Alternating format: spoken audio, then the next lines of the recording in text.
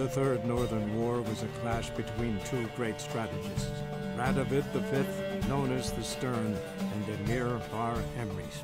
Both seemed invincible, yet both were defeated. Nilfgaard, invading from the south, was repelled in the field, while the North's supreme leader fell victim to assassins. Yet Redania stood victorious, and a man who had thus far operated in shadow took up the reins of power. That man was Epilogue Dijkstra. Once firmly in the Chancellor's seat, Dijkstra ruled the victorious North in his patently cynical and ruthless manner. He knew that to preserve peace, he would need to prepare for war.